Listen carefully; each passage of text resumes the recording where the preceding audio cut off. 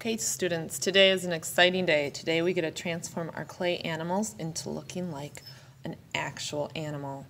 You are going to need some supplies. You're going to need paint for the color of your animal, so think about what color your animal would be. Water to share at your table, and brushes. You may need several brushes of different sizes. Some for the larger areas to paint, but you might get down to details like the little bitty eyes, or if you want to put spots on your animal or stripes, you might need a smaller brush. So to start, once I'm all ready and have my supplies, I'm going to take my penguin here, and I'm going to start with the big areas first. So I'm going to get the black. Now, water is your friend here, remember that. Water's going to help spread out the paint. So I'm going to get a little bit of water on my brush and get the black and start on the big areas that I know I don't have to worry about getting into the eyes or where I might make a smudge somewhere else where there's not supposed to be black.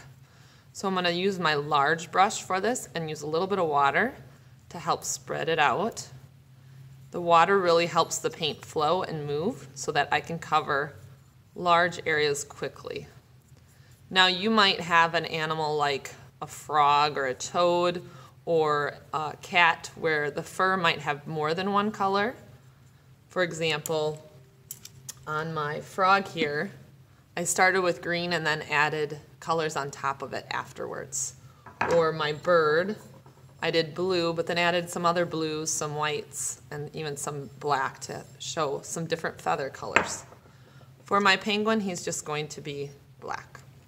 So once I get most of this filled in, now I have to be a lot more careful when I'm getting closer to the edge here where this is going to be white. So I'm going to carefully hold my penguin here and take this brush and get close to the edge, but try not to get on my feet or where I want it to be white, because it's going to be hard if it gets black on there to then be white afterwards.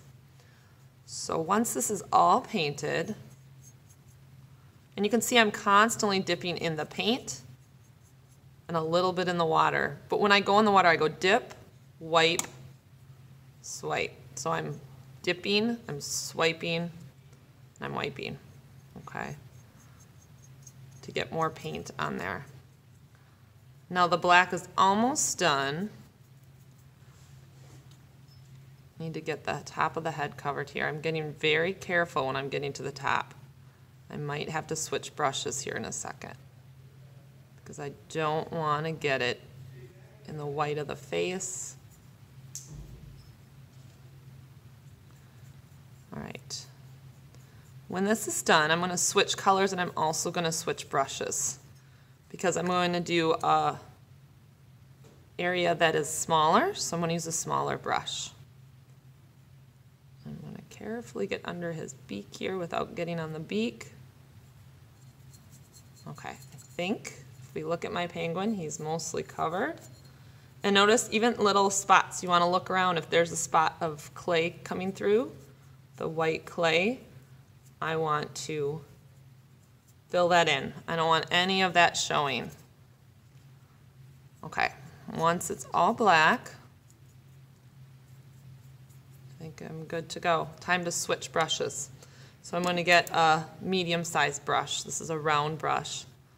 And I'm going to put it on here. Now, notice I didn't dip in my water first, which I should have, which makes it hard for the paint to move. So I'm making the front of my penguin white here.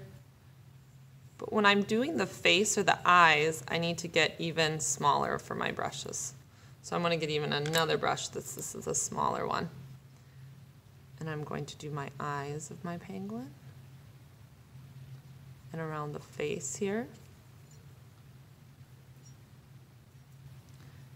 And you can see I'm going to keep building it up. If I need to switch colors, make sure you dip in the water, wipe, and swipe for a new color. So if I want to do my beak,